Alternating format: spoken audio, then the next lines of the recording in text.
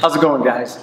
In today's video, I'm going to show you how to take a standard 7-inch angle grinder from Harbor Freight and turn it into a replica of the Eastwood surface conditioning tool, the SCT.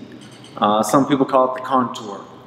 Anyway, what it really does is just convert your rotary grinder to a linear polisher. And this is a really handy tool that I use for getting a brushed finish on either stainless or aluminum.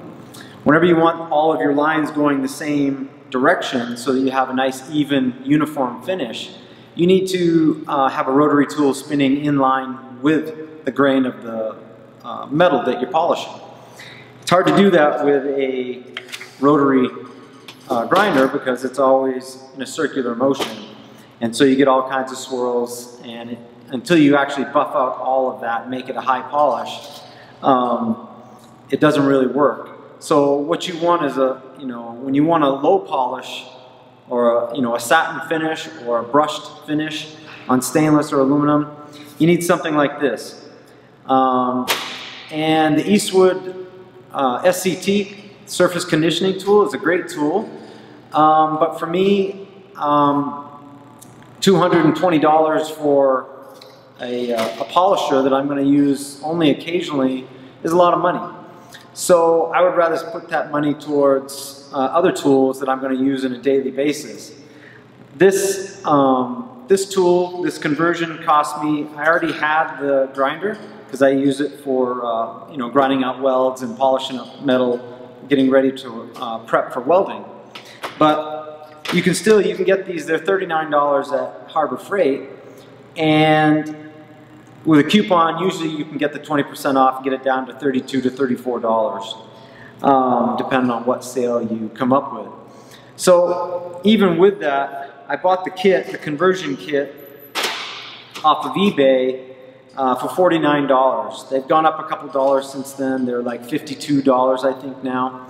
But still, even if you bought the kit and a brand new grinder, you're still well under $100, which is a lot less than half of what the cost of what the Eastwood SCT costs.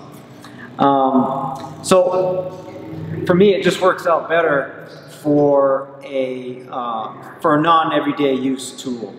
So what I'm going to do is show you what the kit comes with that I got off of eBay. What you need to order is the one that is 5/8 of an inch hub by 11 threads per inch. And so basically when you get your kit, you're going to look on eBay. You can also get them on Amazon, but the cheaper prices you can get on eBay. So what you're going to get in the kit is a mandrel that basically has 2 keys, keyways on the mandrel that drive the wheel. You get a retaining screw and washer, and basically this is just a 5/8 by 11 inch drive rod that drives the burnishing wheel. So what you're going to do is you're just going to take off your wheel, your flap wheel or whatever grinding wheel you're using at the time. First thing we're going to do is put on our guard. And actually that's not true. First thing we have to do is orient the grinder. So if you'll notice when you look at the Eastwood SCT, it's offset 90 degrees. And when you get your grinder from Harbor Freight, you'll notice that it's meant for polishing so that you're oriented like this, for grinding. Well, this is great, but when you turn it sideways, now your button's on the side. So the first thing we have to do is reorient this. And the cool thing about this grinder is that you just loosen the 4 screws, break it loose with a screwdriver a little bit, just enough, and then you just rotate it 90 degrees, and then you're all set to retighten the screws down. And I'll show you how to do that.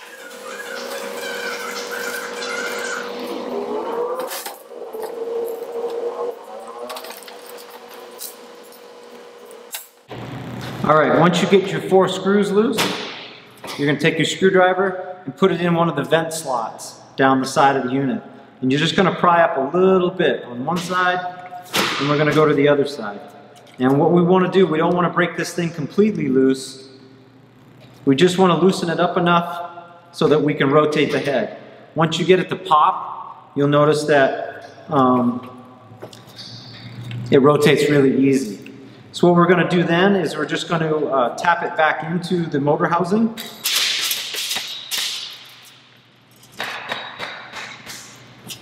And then we're going to reinstall our screws.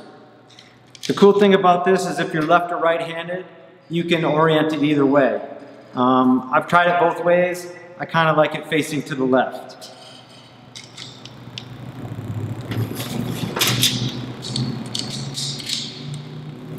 Then all you do is retighten your screws back down.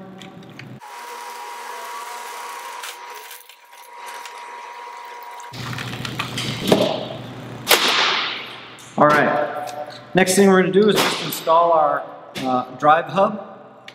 And this is just a 5/8 by 11-inch thread. You just tighten it up, lock your hub with your lock button just like you would with a wheel. And then just use a crescent wrench to snug it up.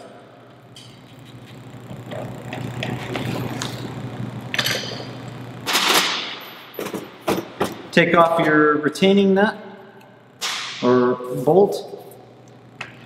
Slide your, first thing we have to do is put our guard on.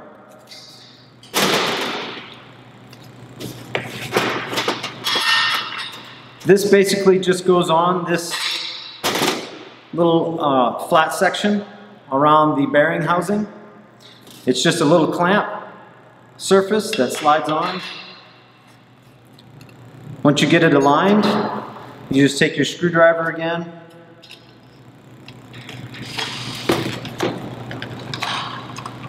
tighten it down so it holds it in place, and then we're ready to install our wheel. These have a round hub with notches in 4 different directions. Basically, you just line it up, drop it back down on there,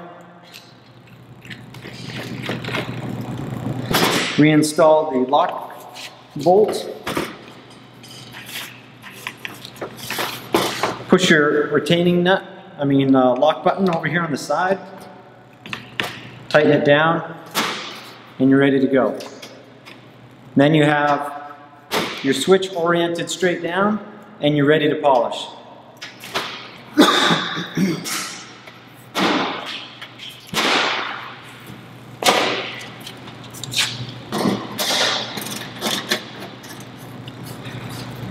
I've got a piece of aluminum here. I'm just going to show you basically how it works.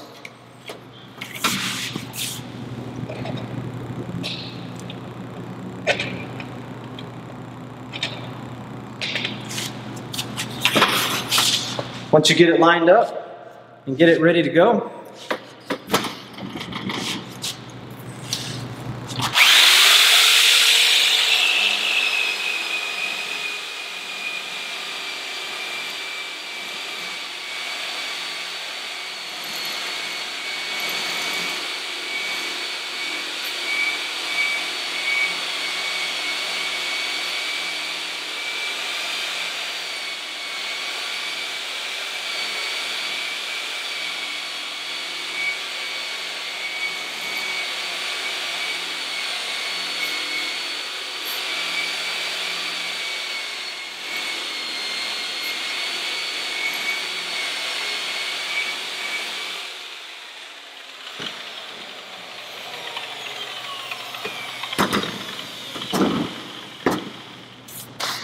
just that quick.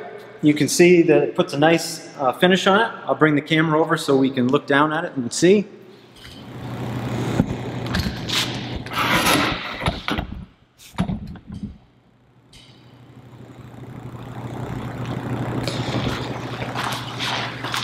You can see how nice a finish it puts on there.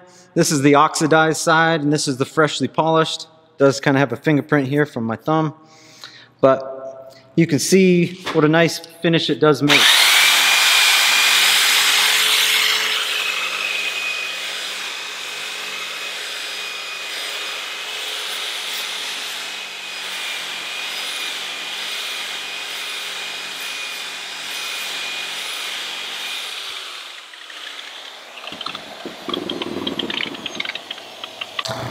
So there you can see when you want a nice fine brushed finish for stainless or aluminum, what a great job this thing does.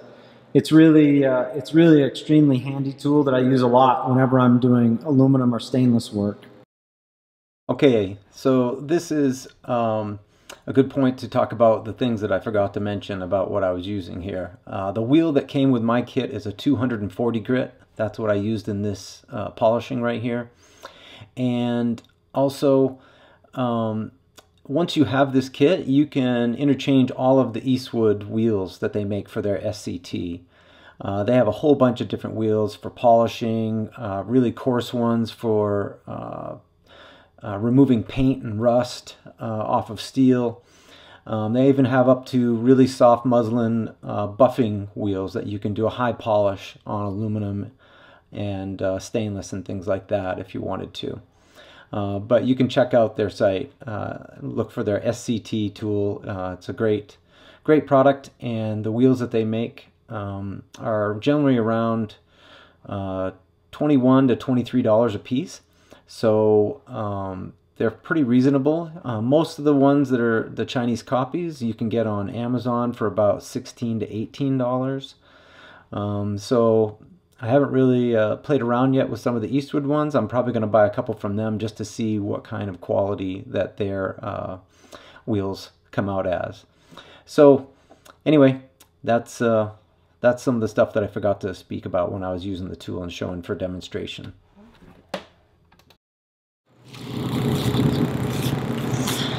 All right, guys, that's it for my video on how to create your own SCT surface conditioning tool. For less than $100, you can make this. If you already have one of these grinders, you can just buy the conversion kit off of eBay. For me, it's a tool I use a lot, but not every day. So I really didn't want to spend the money for the expensive one. So here's an inexpensive, affordable way that you can make this tool. And I hope you enjoyed this video. If you like the videos I'm putting out, please subscribe. I'd appreciate it. And hit the notification bell. That way you can know when I have new videos coming out. I've got a lot of projects in the works that I'm using these tools on, and you'll get to see those as they come forward. So thank you for watching, and if you have any questions about the kit, I'll put a link in the description for a couple different places you can get this conversion kit. And I'll see you on the next video. Thanks, guys.